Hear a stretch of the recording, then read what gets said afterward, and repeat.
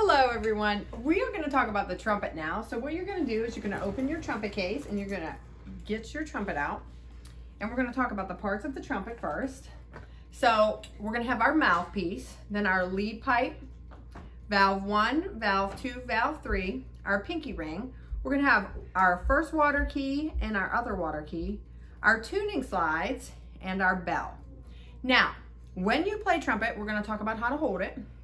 Your right hand is going to be the hand that is going to press down the valves. So you want to have your hand curved like a C. Your thumb, your right thumb, is going to go in between valve 1 and valve 2. And you're going to curl your hands. Valve 1, finger 1. Valve 2, finger 2. Valve 3, finger 3. Your pinky is going to go on top of your pinky ring. You can also put it in, but it's better to put it on top. Your left hand is going to make a C. And your thumb is going to go behind the valves. Your pointer finger, middle finger, and your ring finger, if you have a ring, the ring can go in your ring finger, is going to kind of hug the valves like this, and your pinky's just going to sit down here. So this is how it's going to look to hold your trumpet. Just like that, okay? Now, we're going to talk about how to play into your mouthpiece.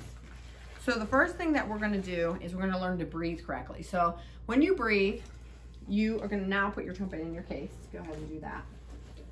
When you breathe, you want to make sure that you're inhaling with keeping your shoulders down, back, and relaxed. You're going to inhale, and you're going to exhale on 2 and push your palm all the way out and with that steady stream of air coming out of the middle of your lips. So you're going to inhale and exhale. Inhale and exhale. Good.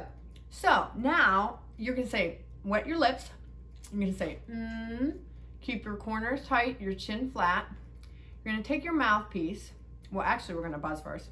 We're going to take our hand and we're going to buzz our lips right in the center, right like this. If you have, one of our lessons will get little coffee straws, put it right in the middle of your lips and try to keep it nice and straight. But right now, we're just going to buzz. We're going to inhale through the corners of our mouth and buzz. So I'm blowing my air through the center of my lips to create that buzz. Inhale and buzz.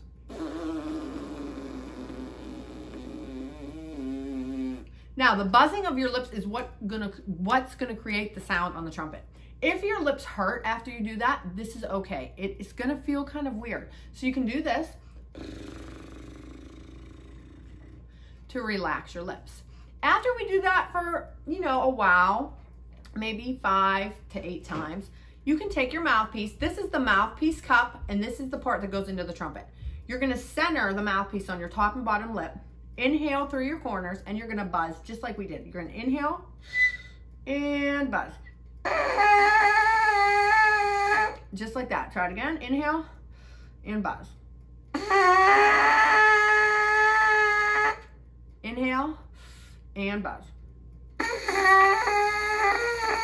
Now, once you get that down, you can try to play a song on your mouthpiece, like